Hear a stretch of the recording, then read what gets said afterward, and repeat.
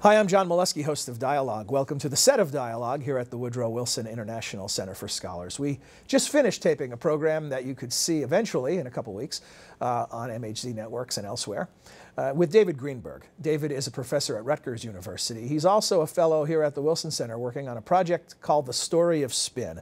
It's really interesting, and we're going to ask David a few questions about it now to share with you. And my first question that we didn't discuss during the 30-minute interview is, how did you get interested in this subject matter? Well, my first book was on Nixon. It was a book called Nixon's Shadow, The History of an Image. And that book was really about how the disillusionment that we have felt in politics in my lifetime, in sort of the post-Nixon years, came not only from Watergate and that bond of trust being severed, but also from the pervasive sense that politics had just become this contest of images. And I thought Nixon had an instrumental role in that. And so what I did is I looked at Nixon as he was seen by a whole series of different groups throughout post-war American culture, and also at Nixon's own extreme attention to presidential image making. Now, I continue to believe that Nixon was a fundamental figure in this larger story of image making and spin. But as often happens to historians, you start studying one period and you realize there are antecedents earlier.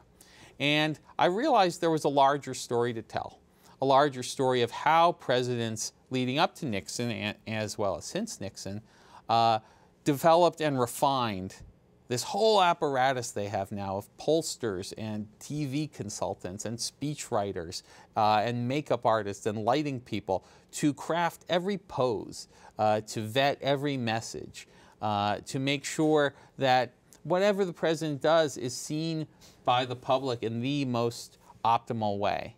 And that is a story that I eventually traced back to Teddy Roosevelt. What's interesting about the Nixon example is when people think of this subject and they think of messaging or spin or whatever you want to call it, people will hold the Reagan White House up as masters of the craft. Then Clinton took it to other places and other levels. But if they think about Richard Nixon, they often think about a guy who wasn't very good at it. But in some ways, his '68 campaign and his distrust or even disdain for the press created the template for this. Very much so. I mean, Nixon's career is fascinating because he has these great highs of image making and spin. The Checkers speech of 1952, where he saves his place. A little as dog Eisenhower. named Checkers. Right, and we look back on that as this kind of hokey cornball thing, but at the time it was incredibly successful. And people, the liberals and critics who attacked it because Nixon was using these newfangled techniques of public relations and television to sort of hoodwink the American public. You know, in 1960, he's seen as a failure because of his performance in the debates next to Kennedy, who's so much better on TV. But in '68, there's the Nixon comeback, where once again he develops a new press strategy that helps him control which image on the nightly news is going to appear each day on the campaign, and it helps kind of solidify this idea of a new Nixon. He certainly learned the lessons of 1960. Yeah, although he can't always control it. I mean, one of my favorite Nixon stories is when he wants a photo shoot.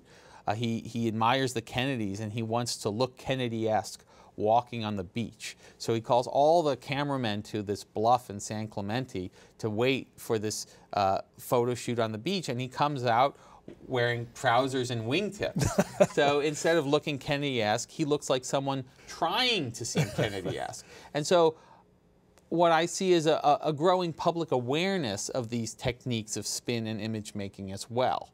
That is to say, it's not the presidents and politicians can't always fool us. We often see through it. We can critique it. We can applaud it if we think they're doing it well. We can regret it if we think they're doing it poorly. You hear this with Obama a lot. Oh, you know, people who are Obama supporters, his problem, he's not a good communicator.